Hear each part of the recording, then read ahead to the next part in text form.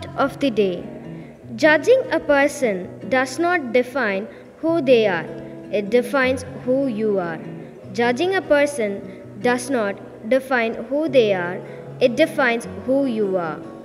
A farmer said to his wife, "You are lazy, you work slowly and lethargic. You waste your time." The wife was angry at the words of her husband. She said to her husband, "You are wrong. Stay at home tomorrow. I will go to the field.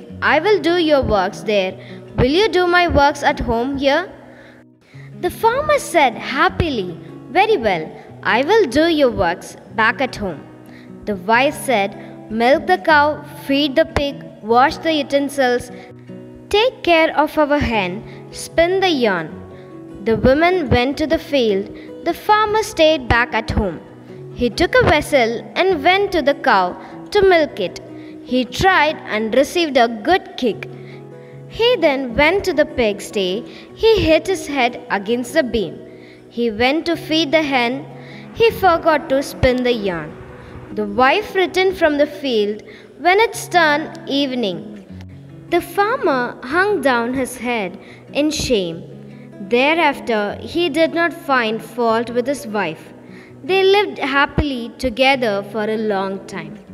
Judging a person does not define who they are, it defines who you are. Thank you. Have a blessed day.